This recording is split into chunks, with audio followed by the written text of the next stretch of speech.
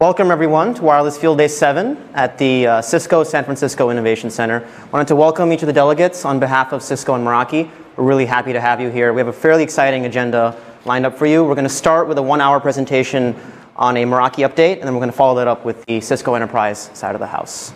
We're going to start with a Meraki product update, also an integration update with regards to how Meraki is doing as a business unit inside of Cisco. It's been about 18 months since we've been acquired, so talking a little bit about some of the growth and traction and what that looks like. Then we're going to talk a little bit about wireless as a platform. I think as the Meraki product has evolved, we've been creating a lot of interfaces and tools for partners and customers to build applications on top of that, and even business models on top of that. So we'll take a look at what that looks like. Katie Lane, who runs wireless product marketing, is going to show you guys some demos and case studies for actual businesses and use cases for how wireless as a platform has been leveraged. And then we're going to kind of switch gears a little bit and focus a little bit on traffic analysis. So we'll look at the evolution of the deep packet inspection technology on Meraki access points and what that looks like and how that's evolved over time. How we went from inspecting kind of basic plain vanilla applications to evolving that algorithm over time. So that's going to be more of a technical deep dive. We'll actually get into the algorithm and what that looks like. And then we'll hand it off to the Cisco side of the house. So we'll talk a little bit about 802.11ac, what that growth curve has looked like for Meraki, and then we'll transition over to the Cisco Enterprise side, and they'll talk about 11ac, some of the trends that they're seeing, and then we're going to actually have some of their engineers present on some more technical topics like multi-user MIMO and RxSOP. So very exciting agenda lined up for you guys. Hopefully it's engaging. Please stop us as you have questions. We have our technical experts here as backup as well in case I can't answer anything. So let's keep it interactive, dynamic, engaging, hopefully. Cisco Meraki. A little bit of a snapshot of how we're doing as a business unit inside of Cisco. So as you guys all know, Meraki became Cisco's cloud networking group in December 2012. And ever since then, we've seen phenomenal growth. I think our growth path was very exceptional even prior to the acquisition. But as a result of the acquisition, we continue to see incredible traction. Across all verticals, we're seeing more than 100% year-over-year growth. And I think just the growth curve of how many customers we have kind of speaks to that a little bit. So the software as a service value proposition is resonating very strongly across verticals. And I think it's probably worthwhile to note also that we are moving up market very, very rapidly. So I think at the time of acquisition, we had this kind of acquisition messaging around Meraki for mid-market. But I think over time what we've seen is Meraki is applicable across all markets, across all use cases, especially our wireless platforms. So we've seen incredible growth and traction in large-scale campus, in very, very kind of high-end enterprise and get accounts, which has been very exciting. Our Cisco channel is ramping very quickly. A lot of Cisco Gold partners on board and selling Meraki more and more effectively. We are maintaining a high-touch customer support. So all of our support teams, all of our engineering work is actually done out of this building. And as a result of our phenomenal growth, we're actually going to be growing inside this building and taking over more and more floors. So although we are a part of Cisco, we do kind of keep our engineering, support, product management, executive teams running out of this office. So there is a certain degree of autonomy in terms of decision making, ability to rapidly innovate, be agile, so on and so forth. And we are increasing our R&D. So very exciting time for Meraki just in terms of growth of our products. We've been adding more products over time, as you guys have seen, and evolving each of those product lines. So not only are we going to add more hardware products to the existing product lines, but we're going to add more product lines over time, leveraging that cloud platform. So extremely exciting.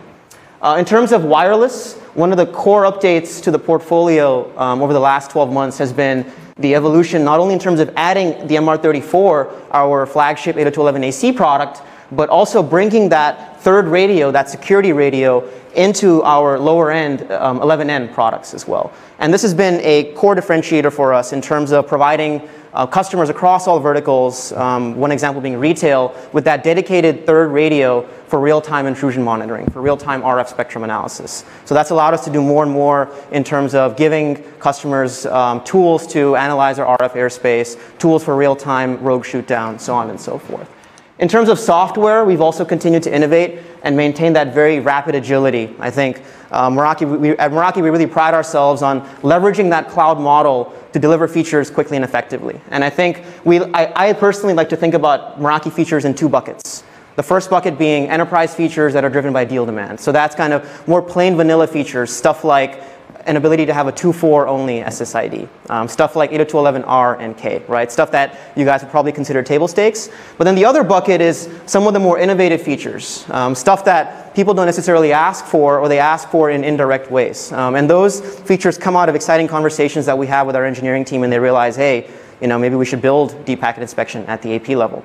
That's not something that customers were asking for 4 years ago, but our engineers came up with it over the course of several weekends, right? So fairly exciting. And if you kind of think about the overall overarching theme of what's driven the development over the last 12 to 18 months, it's really been features for scale.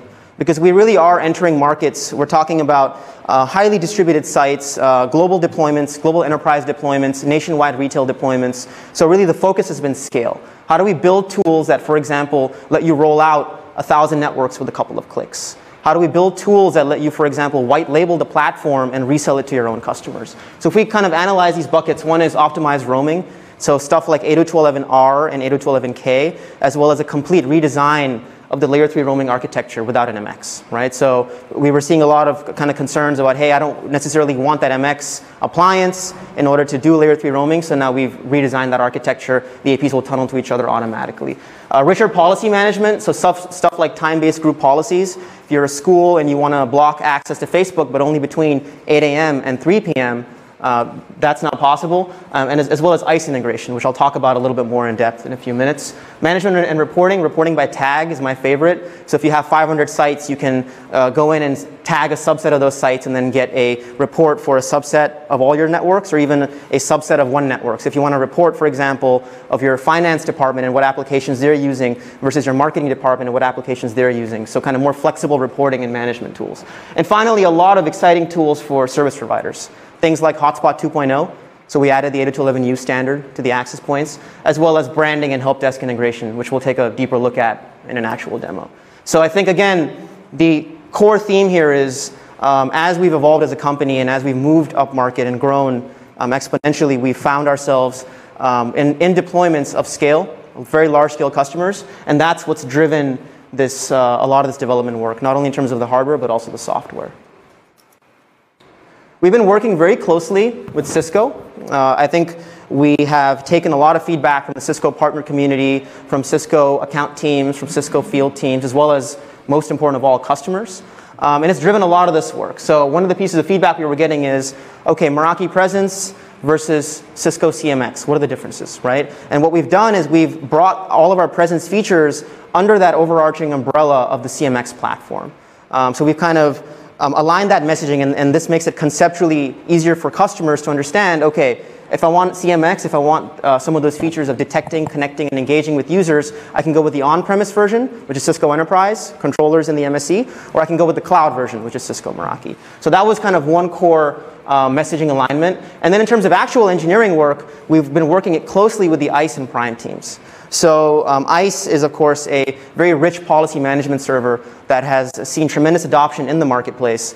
And some of the feedback we were getting is, okay, these are brilliant technologies, but I want to deploy Meraki wireless with Cisco ICE.